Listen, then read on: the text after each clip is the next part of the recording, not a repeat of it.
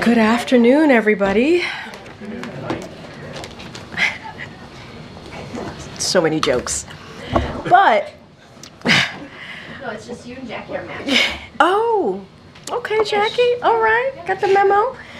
So I want to start by saying that today is the Biden-Harris administration 500th briefing.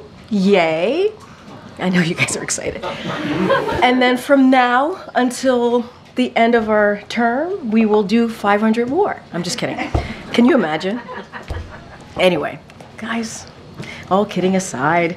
So we've shared a lot of moments together and important exchanges. We are proud to be a White House that understands the importance of the role you all play. As President Biden has said, a free press is a pillar of our democracy. And so really happy to do this exercise with you almost every day from here, from this podium behind this lectern. And really, the freedom of the press is so incredibly important. And I think what we do almost every day shines a light to the world of how democracy works. And so thank you all for participating in that. And we appreciate the journalistic work that you all do. Today, the Senate took a major bipartisan step forward in making our kids safer online. As our nation grapples with an unprecedented youth mental health crisis, there is undeniable evidence that social media and other online platforms have contributed to it. As the president said today in his statement, our children are subjected to a wild west online with virtually no limits of regulation, and it's past time to address that. It's exactly why he has made tackling the mental health crisis a key priority of this unity agenda for the nation. It's an issue that cuts across politics and affects red states and blue states, and it's why the administration has invested historic resources, launched new tools to ensure people can get the help they need, and has consistently called on Congress to work together in a bipartisan way on solutions. This bill does what the president called for in his first State of the Union address. It strengthens privacy protections, bans targeted advertising to children, and demands tech companies stop collecting personal data on our children. As the president said, our kids have been waiting too long for the safety and privacy protections they deserve, and which this bill provides. And he is pleased with the overwhelming bipartisan vote in the Senate and encourages the House to send this bill to his desk for his signature without delay. We continue to pray for the thousands of Americans under mandatory evacuations orders as wildfires continues to devastate communities across the western United States.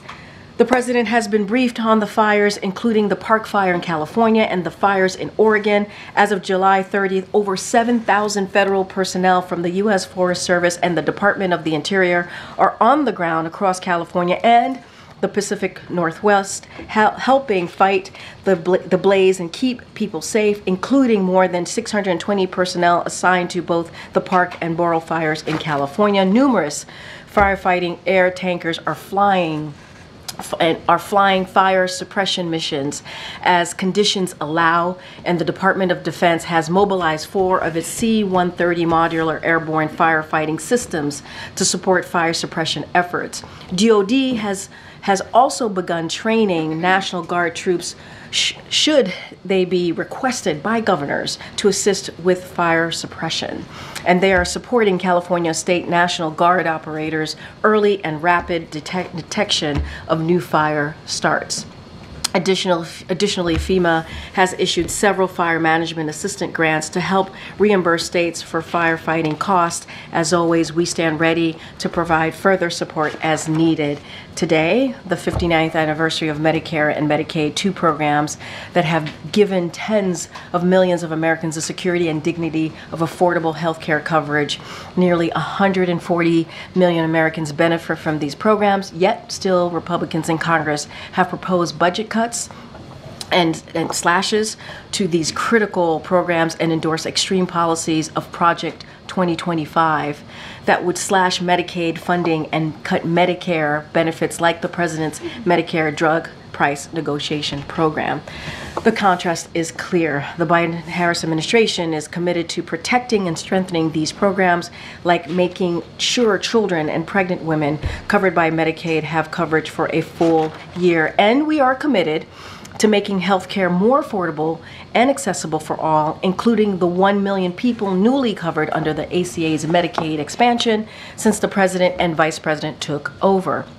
Now think about the Inflation Reduction Act and what that does. It allows Medicare to negotiate lower prices on prescription drugs, caps out-of-pocket drug costs at $2,000 per year, saving Medicare beneficiaries thousands of dollars annually, and provides Medicaid and Medicare beneficiaries with free vaccines. And under President Biden and Vice President Harris, more people have health insurance than ever before. So today, we recognize the anniversary of Medicare, Medicaid. We affirm our commitment to build on this program, protect access to these programs from Republican elected officials, extreme attacks. With that, I appreciate your patience. Colleen, what time did you get home last night? 1:45. 1:45. Okay.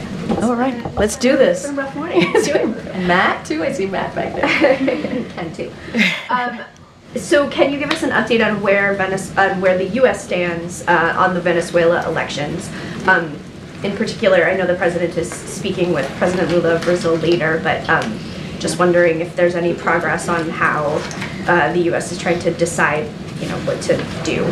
So a couple of things. I believed right before I walked out, a statement from the National Security Council spokes went out, so certainly refer you to that. But just to give you a little bit of what was in that statement, obviously the U.S. has been closely monitoring Venezuela's presidential election that took place on Sunday and the subsequent announcements by Venezuela's National Electoral Council. First, let me say that the U.S. applauds the Venezuelan people for their courage and commitment to democracy by participating in this election in the face of repression and adversity. So we continue to call on Venezuela's electoral authorities to release full, transparent, and detailed voting results, including by polling stations as well. This is especially critical given that there are clear signs that the election results announced by the Venezuela's National Electoral Council do not reflect the will of the Venezuelan people as it was expressed at the ballot box on July 28th. We are also reviewing other electoral data shared by civil society organizations and the reports of international election monitors. The United States stands on the side of the democratic aspirations of the Venezuelan people, including supporting their right to express their views freely and without reprisal. So that is where we stand. And again, we're just going to not get ahead of that, but we've been very clear about the election results. Can you help us understand a little bit about what the president was talking about last night? He was asked when he'd go campaign for Vice President Harris, and he said, well, I did today. I was wondering if there was yesterday, was there a campaign element to yesterday? Was he sort of talking broadly? I just wondered if you could help us. So, as you know, the president gave a little. Is this when we came back at 1:15 a.m. and 1:15 a.m. on the South Lawn? The president took a couple of your colleagues' questions. I think he was. I did not ask him about that particular answer. My guess is he was speaking more broadly. Look, at the end of the day, I'm not going to speak for the campaign, not going to speak to the president's campaigning schedule. That is something for the campaign to speak to. But they are partners in this administration. The president and the vice president, as you know, we announced SCOTUS reform at LBJ Library just yesterday in Austin, and that was an important moment. That was an important moment to talk about where we are today. And the president met the moment talking about how no one is above the law here and how important the rule of law. I just started the top of the briefing talking about how it's so important to have the freedom of the press, right? And how we've had this is the 500th briefing. It is also important for our democracy. And so obviously the president and the vice president were partners in making that announcement in the sense of how they were going to move forward, of the three things that he laid out on what reform looks like for this administration. As it relates to the campaign, don't have anything specific to share, but this is certainly the Biden-Harris administration and everything that we have done the past 3.5 years, we want to continue to do moving forward and continue to work on behalf of the American people. Okay. Thanks, Karine. Last night, the president said he's been talking to the vice president about her potential running mate. Could you just explain how often they've been talking to each other and when's the last time they spoke? So I'm going to be super careful. Not going to speak to the running mate or anything like that. I'm not going to go beyond what the president shared. What I can say is and I have said this before, the president and the vice president talk regularly. They actually spoke about a day or two ago. They stay in touch, and that's going to continue as they not just because obviously the vice president is running, but that's going to continue because, as I said, she's a critical partner in what they do, but they do speak regularly, and I can assure you. Is there any color you could add about the kind of conversations, if there's, counseling, the president, advice he's been sharing with his vice president? So I'll say this. The president has been in the public service, as you know, for more than 54 years. As a senator, as vice president, he had the role, as you all know, for 8 years as vice president, and now he is president for 3.5 years and six more months of his term.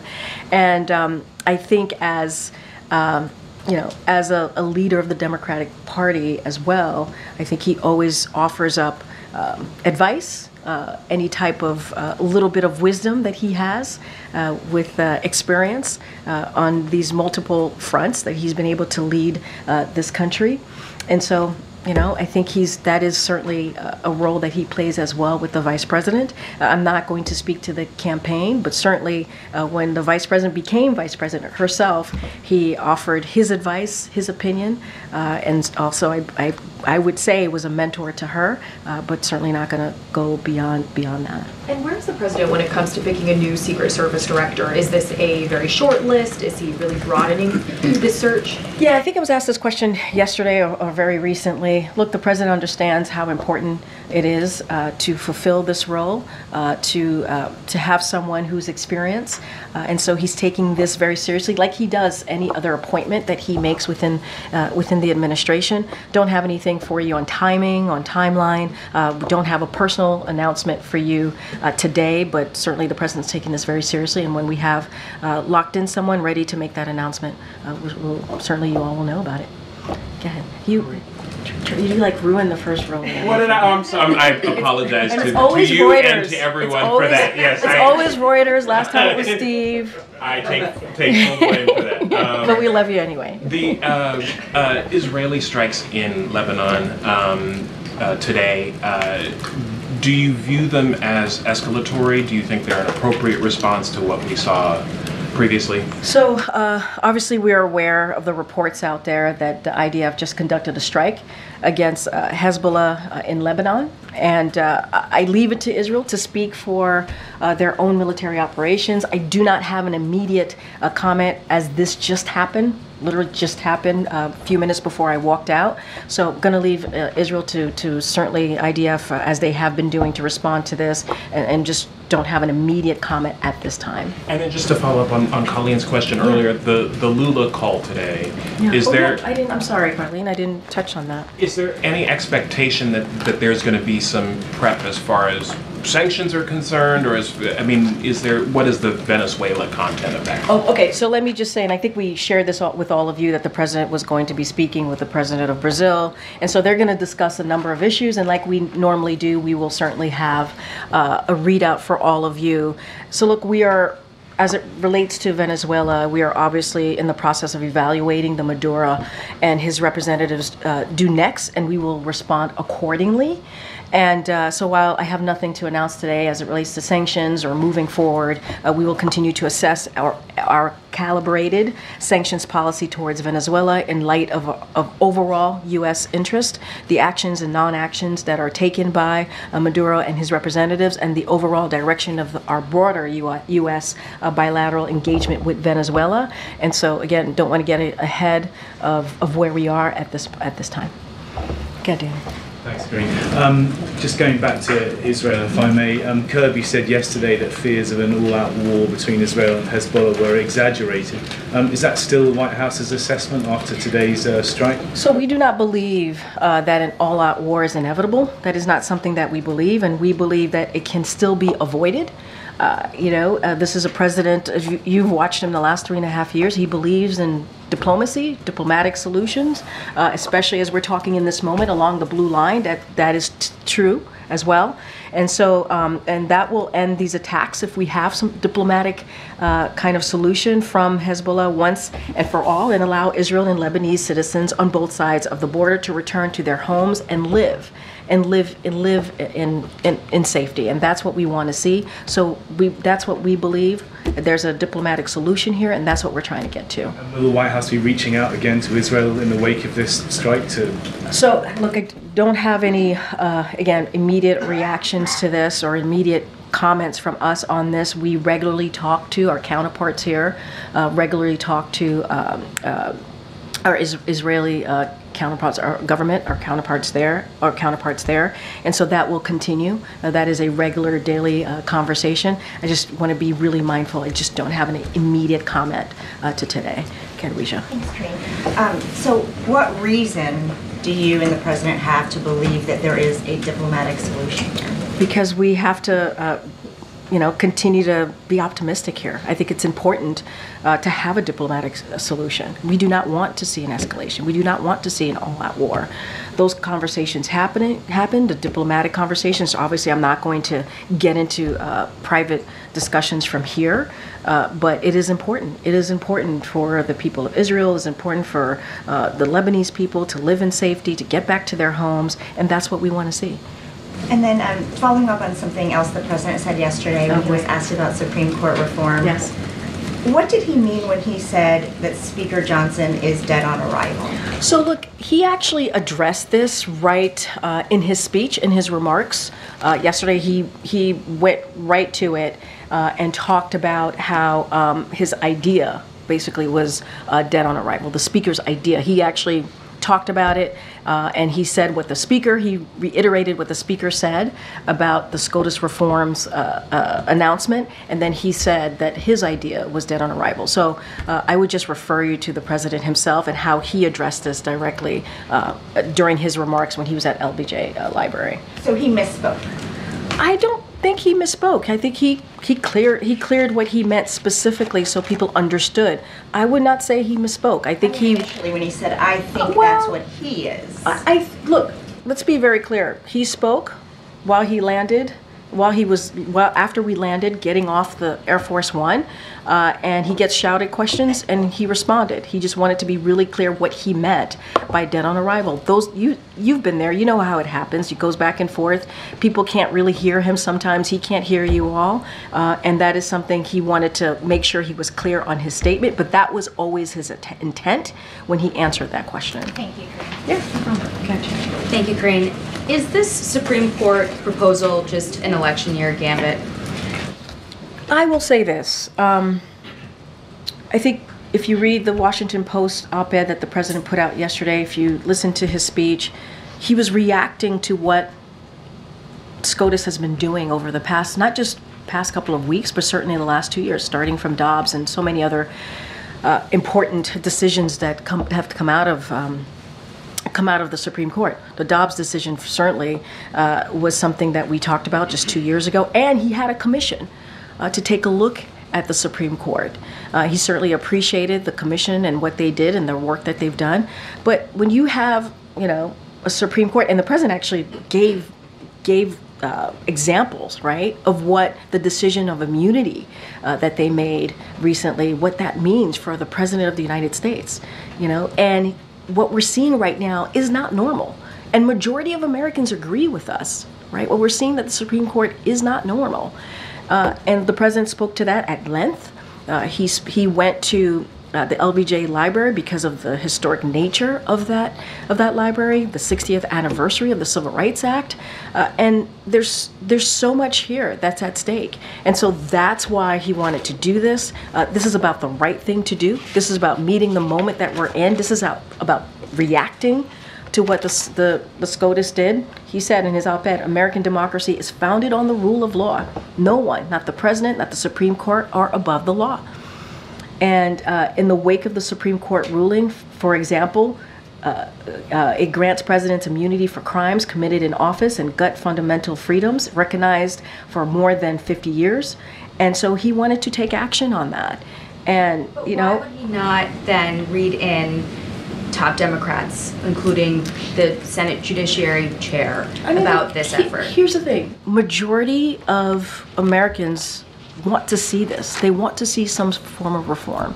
And the president is certainly want to make sure that he is aware we're majority of Americans. I will say, and I talked about this a little bit yesterday when we were in a gaggle, a range of conservative legal experts and Republican elected officials have voiced support, for example, term limits, which was part of what the president laid out yesterday. For example, last year, a bipartisan group of legal experts, including retired judges and Charles Fried, Ronald Reagan's Solicitor General, endorsed term limits for the Supreme Court. Stephen Calabrese, the chairman of the Federalist Society, who served in the administrations of Presidents Reagan and George H.W. Bush, he also endorsed term limits. You had Marco Rubio, a senator right now, right, a current senator, endorse this as well, along with other congressional Republicans. So there is bipartisan support for this. I'm trying to understand how we got to this in the last week, because you brought up the president's commission.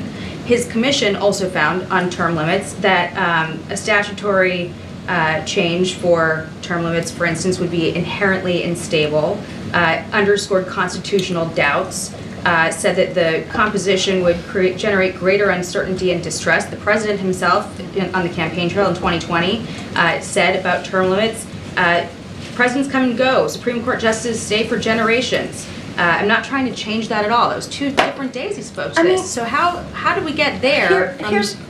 First of all, he appreciates the commission, he appreciates the work that they've done. Their job was to give the president some thoughts and ideas, and obviously the president makes the final decision on how he wants to move forward. We have to look at what the Supreme Courts have done. Wait. That was 2021. Okay, you gotta let me answer the question. I'm not done. Let me finish the question. In the past several weeks, the actions that the Supreme Court has taken in undermining democracy and the rule of law, that's important. The president felt he needed to address this. Remember, we were supposed to go to LBJ Library 2 weeks ago. And we went 2 weeks ago this past Monday, yesterday. And so the president still wanted to move forward, still wanted to make sure he addressed this important issue. I mean, just a few weeks. These past endorsing eliminating the filibuster then? I mean, look, he laid out the 3 ways that he wants to move forward. We're going to have hopefully a healthy debate with Congress on what this is going to look like. This is going to be legislation that we want to move forward with. And I will say this, you know, one of the reasons the president ran in 2020 was because of what he saw in Charlottesville, was because of the fear of, wanting to make sure that we protect the soul of our nation. That was part of it. And just look at what's happened, the last several years and the actions that the Supreme Court has taken. I mean, this is a president that was on the Judiciary Committee for almost the 36 years that he was president, right? If you think... Yes, on the filibuster? No, I actually answered this. I said, we're going to have a healthy debate with Congress on what this is going to look like. The president laid out the 3 ways that he sees moving forward. There's not going to go beyond those 3 measures that he's laid out, but we're going to have a healthy debate, and that's what's important here. Filibuster's no question. I just said we are going to... Filibuster.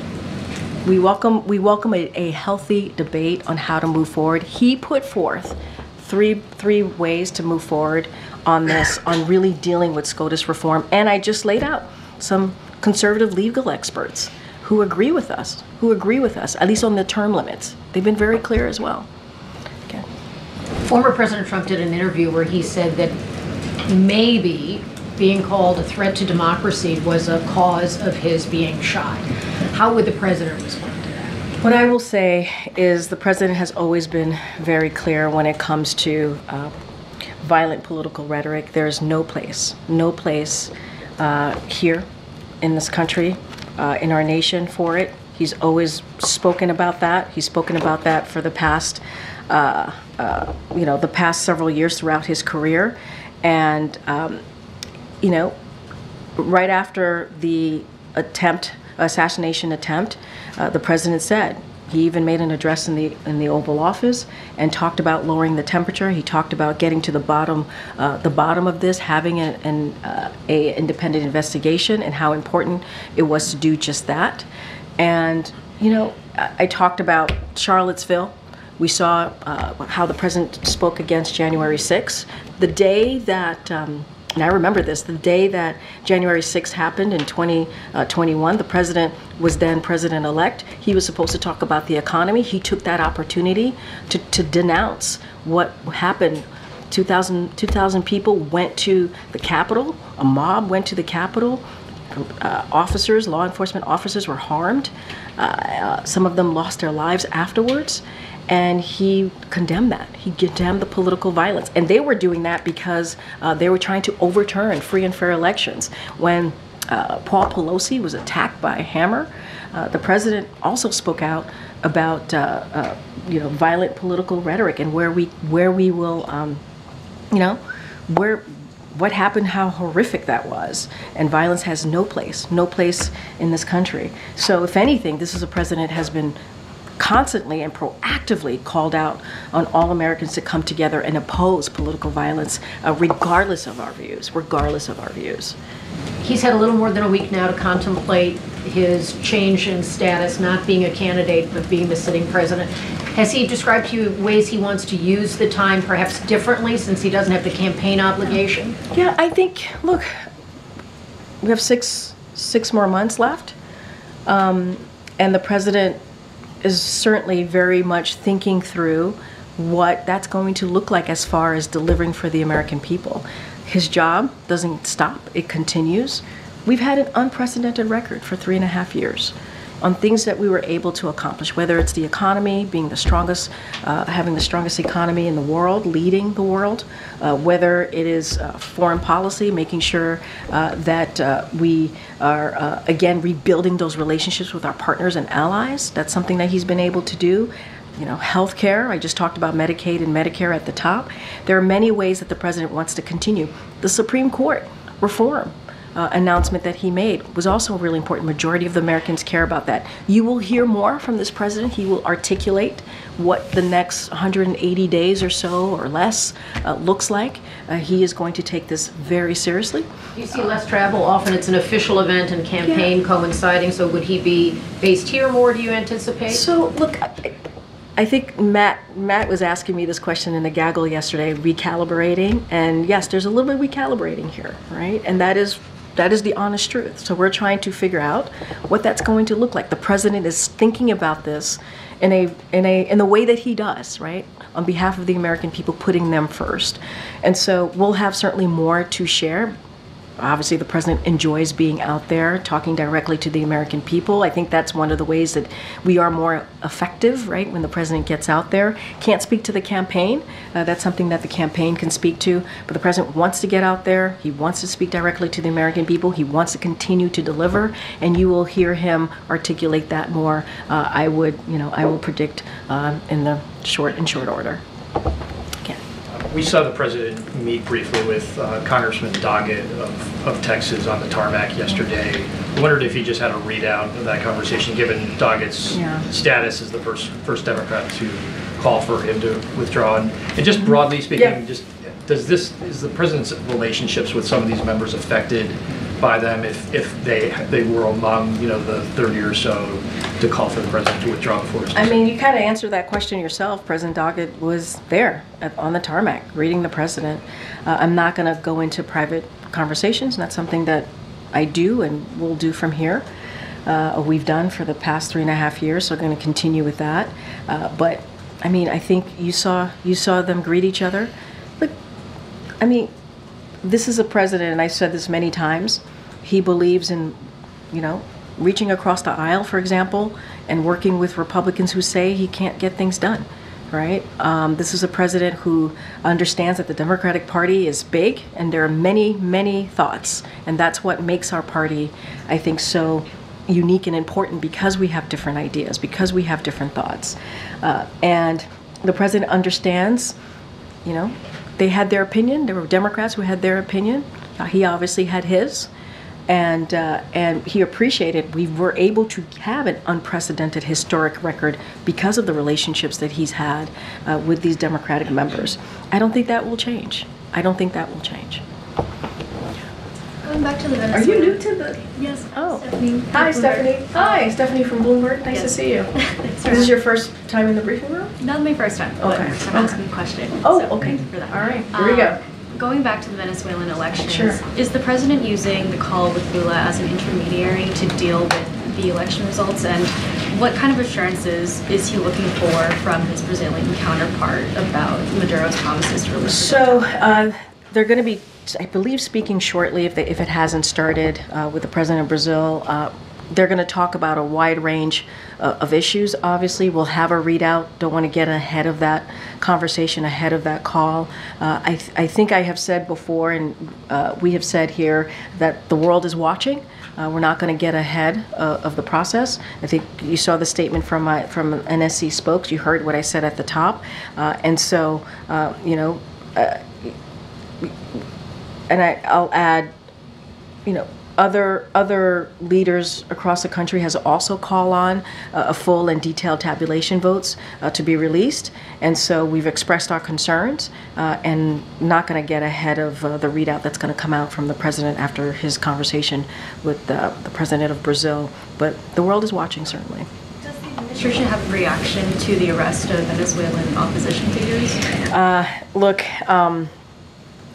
I'll say this: any political repression or violence against protesters or the opposition is obviously unacceptable.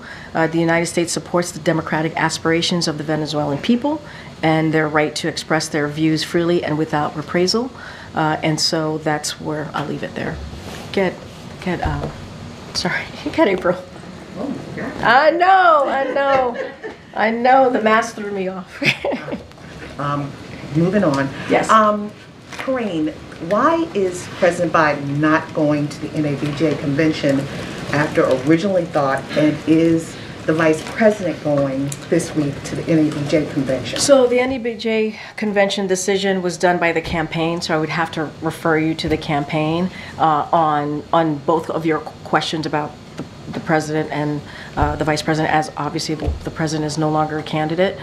So I'm assuming that played a role into it. As far as the vice president, you would have to ask the campaign about her. This is something typically during an election year that presidential candidates do take part of. Is this something that is overshadowed because of recent controversies? I mean, is the White House paying attention to the recent controversy about Donald Trump going there tomorrow? And what, if you can tell us? So look, I'm certainly not going to comment on the former president's campaign stops. That's a campaign stop for him. And the NABJ, they make their own decisions on guests, so certainly that's for them to speak to. What I can say more broadly about us and how we as an administration, taking away the campaign just as an administration, what we've done for the last 3.5 years, we appreciate the importance of speaking to all Americans, including African Americans, Black Americans as well. That's why we have always been very very direct and very focused on speaking to both local and national Black-owned outlets. That is something that not just the president and the vice president has done. Many of his senior folks have done as well, senior White House officials. And so we understand the importance of Black Americans to hear directly from this administration, and we have done that. And not just Black Americans, but all Americans. And so that is certainly something that we will continue to do, and we take that very, very seriously. As far as the NABJ, that is something for them to speak to, and the campaigns to speak to directly. Go ahead, Michael. Karine, thank you. I want to talk about Israel and Gaza. The regional director for the World Food Programme said right now the biggest challenge is we don't have enough crossing points to bring the food in. We need road access, we need the Rafah crossing to reopen again, we need Kerem Shalom to work better, we need law and order. Did the president bring that up with Netanyahu in his meeting last week? So look, I don't have anything more to read out to you from what we put out from our readout of their conversation. I will say this is why it is so important to get that hostage deal. This is obviously one of the main point of conversations that the president had with the prime minister. The president understands how important it is to get a ceasefire. He understands how important it is to continue to get humanitarian aid into Gaza. That is something that the United States has led in that effort, and so we want to see that. We want to see an influx of humanitarian aid. That's why we've been trying to do this by air, by sea, by land, and so conversations about the crossings, conversations on making sure trucks go through is certainly daily, regular conversations that our counterparts here have with the Israeli government, and will continue to do that. But it is incredibly important to get this ceasefire deal, and we've been working on this 24/7. And I'll say this, and we've said this before: the gaps have certainly narrowed, and that's important. But there's still some work to do, and we're going to get to that work and try to make sure we do everything that we can to get this done. Is the US worried that an increased Israeli focus on fighting in the north could lead to a worsening humanitarian situation in the Gaza Strip? I mean, look, we believe that there's no need for this to escalate. Right? We have said that. I said that at the top, answering to one of your colleagues answering a question. And look, we understand that the humanitarian situation is dire in Gaza. That's why the president, this administration, has led in getting humanitarian aid in. That's why we're continuing to work on this hostage deal, get a ceasefire, and we're going to continue to do so. And it was an important conversation that the president had with the prime minister. Thank you, Karine. Two questions. The first is on those IDF strikes. I know that you said that the strikes just happened, so you can't comment specifically on those, but broader on the trajectory of this conflict. It's been the goal of the U.S. not to have the war widen since October 7th, and President Biden and Prime Minister Netanyahu just sat down together last week. Was his team surprised by what's happened in recent days? So again, I'm not going to get into immediate comment on the IDF strike. So that's not something I'm going to do at this time. And again, we speak to escalation, potential escalation, the questions I've gotten about all-out war, we do not believe that an all-out war is inevitable, and we believe that it can be avoided. And that's why it's important to get to a diplomatic solution here. And so, did the president get any sense during that meeting last week that a diplomatic solution was within reach? We want to work and focus on getting that diplomatic solution along the blue line, and that is important. We want to see these attacks from Hezbollah end, and for all and allow Israelis and also Lebanese citizens on both sides of the border to be able to return homes to their lives and to live in safety. And so that's what we want to be. That's what we want to be. And so diplomatic solution is the way that we want to see the direction of this. And we do not believe that an all-out war is inevitable here. But as it relates to the strikes that just occurred, I just don't have any immediate comment on this at this time. And then on the personnel front, President Biden obviously himself served as the vice president for 8 years. He handpicked Kamala Harris for that role nearly 4 years ago. What level of input, if any, has he provided as she undergoes that same decision? Look, he was asked this question directly, the president, at 1:15 a.m. on the South Lawn. He responded to it, so I'm going to let the president's word speak for itself. I don't have anything beyond that. Go ahead, Karen. I'm going to try this, and knowing that you can't answer, but I'm going to ask you if you can answer it from the president's perspective, like how he feels about the vice president's first week plus out on the campaign trail. Like, what does he think about the fundraising she's done, the events she's done, and what he has seen so far? I'll say this. Obviously, the president, and also being mindful about talking about an election, obviously the president endorsed Kamala Harris, the vice president, for a reason. He thought she would be ready on day one. This is someone who was a senator, who was an attorney general for the largest state in the country. She has been obviously a vice president for almost 4 years. She is immensely qualified, and the president, having been a senator and a vice president himself, understands what it takes, and he sees that in her. So I would say he's not surprised. He's not surprised.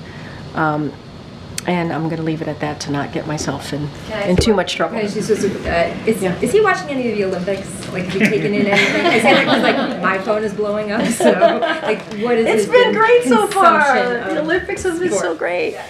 Look, the president and the first lady are certainly proudly cheering on Team USA.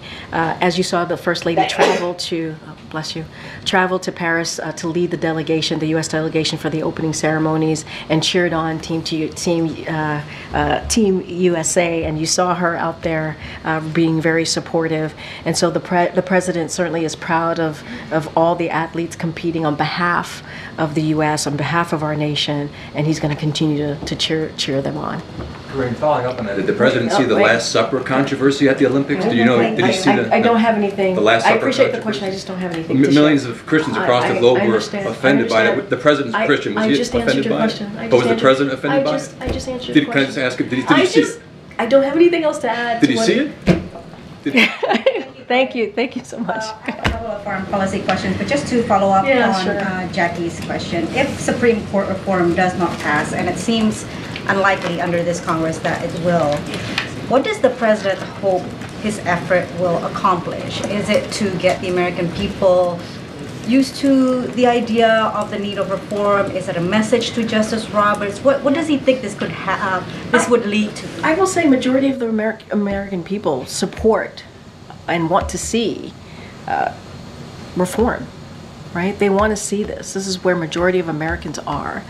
And I will say this, the president and the vice president believe that the rule of law is the foundation of our democracy. It is the foundation of our democracy, which is why the president took action yesterday, and he's calling on Congress to do the same. Now, what we welcome is a debate. As we've seen many times as the president introduced legislation or some ideas on how the direction of a legislation that's important to the American people. We see a healthy debate. I listed out moments ago when I was having a back and forth with Jackie here, conservative legal experts who support, for example, term limits.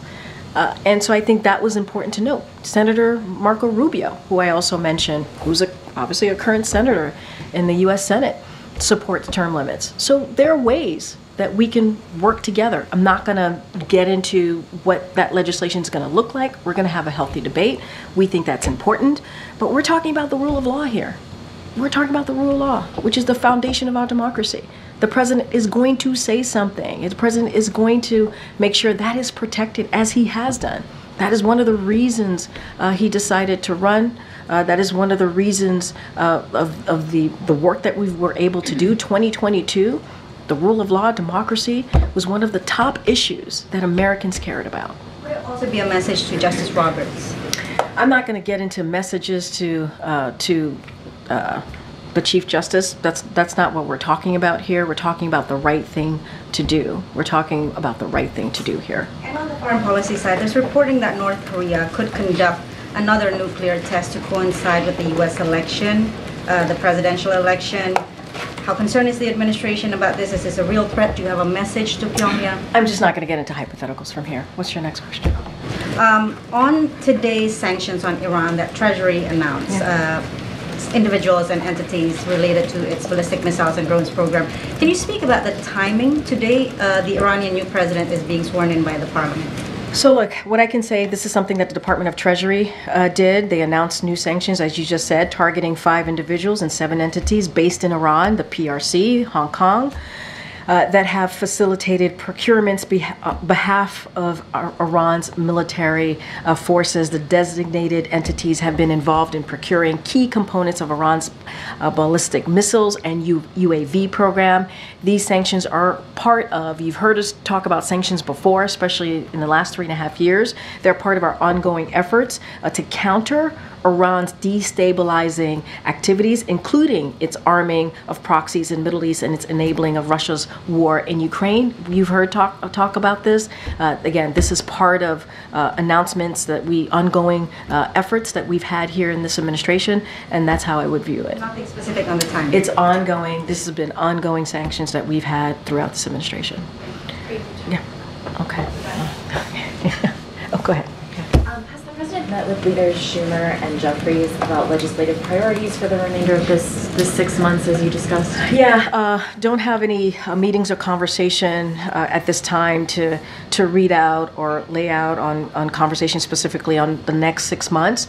But again, this is something that the president's taken very seriously. He wants to continue to deliver on behalf of the American people. That's what you're going to see him do in the next 6 months. He will articulate this on what this is going to look like specifically, what he's going to focus on. And I think what you saw yesterday was a clear indicator of that. He'll be giving remarks at some point, sort of articulating the vision for the next 6 months. Any timeline on when that might I don't have any timeline. I said he will articulate that.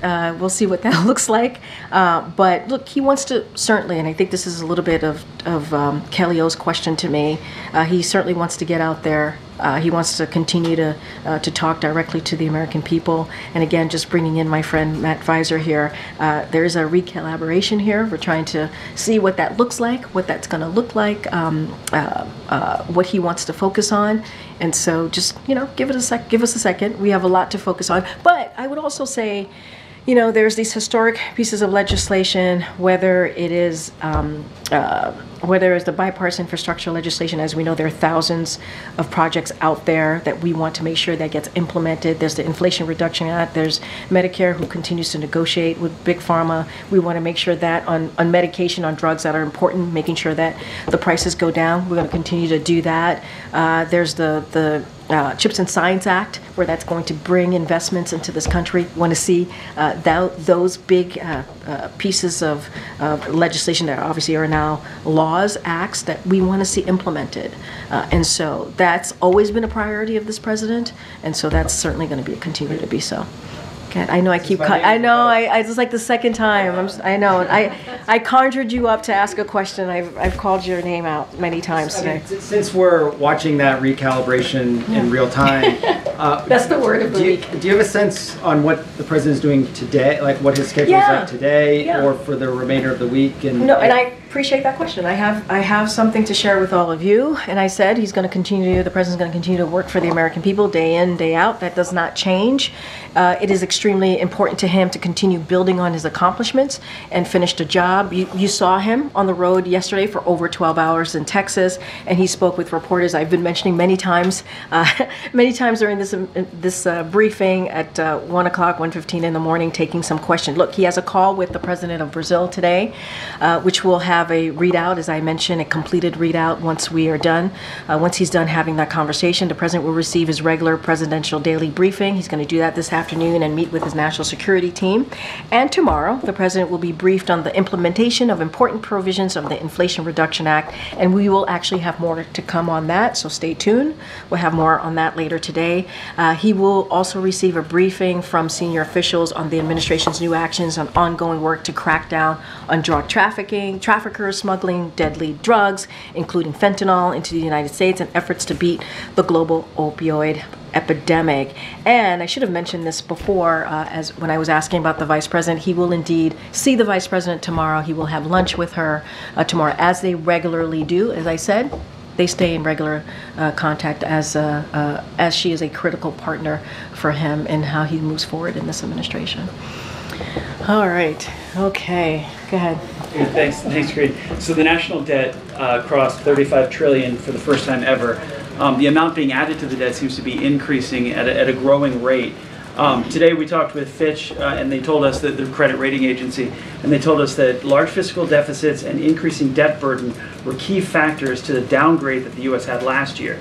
Is the president worried about another downgrade because our spending is more than the money we're taking in? Yeah, so let me just tick off a couple of things, if I may, and want to be super clear about this. The president signed a $1 trillion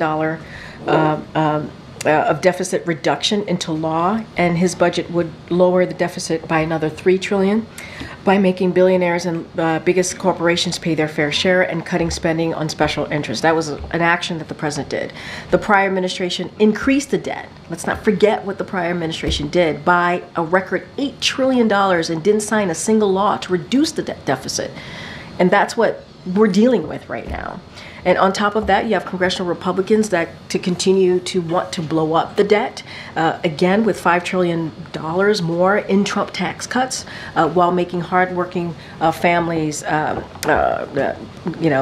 pay the price by cutting Social Security, Medicare, and Affordable Care Act. And we want to do the opposite, right? The president's economic agenda, we want to make sure that we put middle-class family first, hardworking families first, and congressional Americans want to give more tax cut to the rich, to the billionaires, to the corporations. So the president has taken action to try and lower the deficit, and Republicans want to balloon that. And $8 trillion from the last administration, and they did nothing to try to make sure that we lower the deficit. But so you're saying that we crossed 35 trillion because former President Trump's administration, I mean, that was 4 years ago.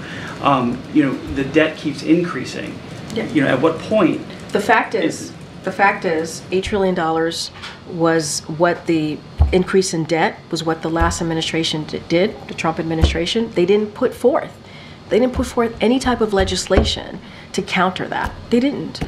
They just let the debt balloon by $8 trillion. That's what that's what they did. The president. But what I'm saying to you is, like, we can't discount what happened in the last administration, and we can't discount what this president is trying to do to make sure that we address this. $1 trillion in deficit reduction into law. That's what the president signed. And that would lower the deficit by another $3 trillion by making billionaires and the biggest corporations pay their fair share. Republicans are offering the opposite of that. So I think policy matters. What we've been able to get done matters. I'm not discounting what you're saying. I'm just saying the president is actually working to lower the deficit, and Republicans want to do the opposite. That is where we are when we think about the policy. That is where we are. And I think that matters as well. I know I have to get going. Go ahead, sir. Thanks, Karine. In the beginning, you mentioned the importance of press freedom, like the case of Evan Gershkowitz, Austin Tice, Yu Yudong. We see that the press freedom itself is extremely important issue worldwide. In the case of Mongolia, considering the fact that the foreign minister of Mongolia visited just 7 days ago, it seems like there's an increased fear of the degradation of press freedom within the country. In the case of Unertsetsek Naran, Mungbar Cholendorj, it is a big concern. With the increase of U.S.-Mongolia relations in the upcoming future, is the issue of press freedom going to be mentioned a lot more into the conversation? And then also at the same time, given the fact that it seems the Kremlin or Beijing influence has reached into the country, would this be a point of concern for the Biden administration? I think the last point, we've spoken to that at length about certainly our concerns. Look, when it comes to the freedom of the press, this is something that the president is never afraid to talk about with any world leaders or leaders more broadly. And that is something that he has done. He's had those conversations. He certainly has said it publicly, and what he says publicly, he certainly says privately. Not going to get into specifics of conversations of that particular relationship, but he understands. He understands the importance of the freedom of the press. It is important to have that. It is part of our democracy. We've been talking, kind of the theme of this briefing has been democracy, right? And being able to lead on that as a country. And that's what we've been doing here, and we're going to continue to do that. And again, he's going to have those conversations. He's going to say what we're saying publicly, certainly privately as well. All right, guys, I'll see you tomorrow. Thank you, everyone. Thank you.